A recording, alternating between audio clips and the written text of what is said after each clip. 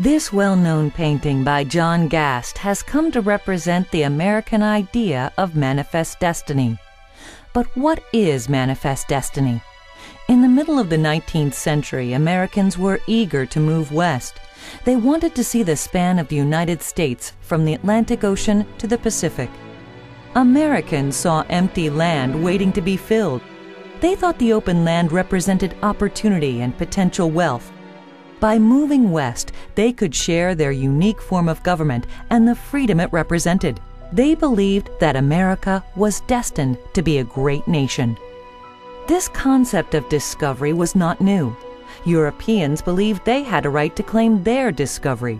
They thought of the New World as a wilderness waiting to be tamed. But this land was not empty. It was home to countless American Indians, people who hunted, farmed, and raised families on the land. These native residents disagreed. They viewed the land as theirs. From the beginning, Americans had a different idea.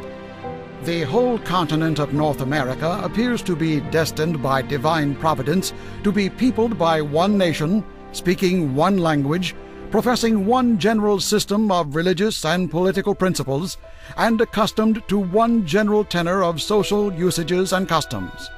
For the common happiness of them all, for their peace and prosperity, I believe it is indispensable that they should be associated in one federal union. John Quincy Adams.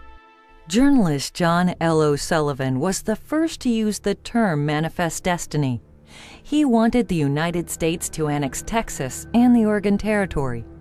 And that claim is by the right of our manifest destiny to overspread and to possess the whole of the continent which Providence has given us for the development of the great experiment of liberty.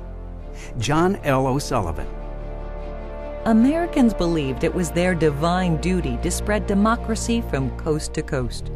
Most didn't think America should take the continent by force. They believed that as Americans moved west, the Indians would gradually relinquish their lands and adapt the ways of the Christian American society. Churches and missionaries shared this belief. There was little or no consideration as to the effect settlement would have on the native peoples.